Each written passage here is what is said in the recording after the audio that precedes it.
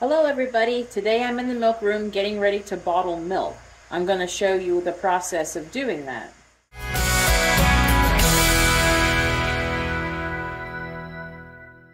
The first thing I do is to sanitize my Milkplan jar filling valve, spout, and the clamps.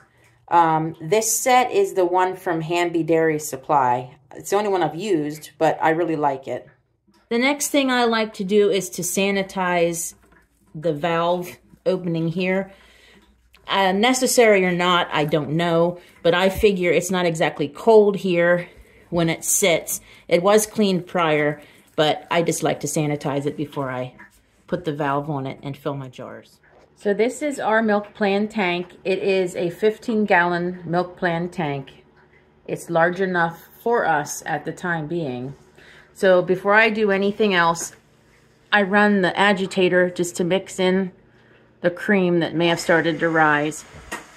And I also, because I sanitize the pieces, I know there's some sanitizing water in here. So I let the first little bit go out into a bucket just to get in, to get out any that might still be in there. As you can see, it does fit in here really, really well. I don't have any glass that needs to be filled up today, but of course if it fits these, it fits the stand pack glass jars really well too. The trick to this is you have to watch the bubbles. When you see the bubbles, you've got to stop. And you just have to fill it up more later. That one's about done. Otherwise you have a great big mess.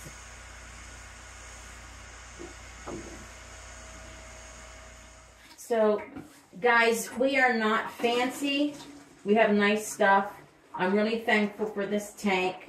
We have, excuse me, we have a 2-bay stainless steel sink. We pail milk with a De Laval pail and a New Pulse claw. Our milk room's not finished. We are not selling for human consumption. We have a license to sell it only as pet milk for the time being. But as we continue to grow here and change things, most likely we'll try to get our permit for human consumption.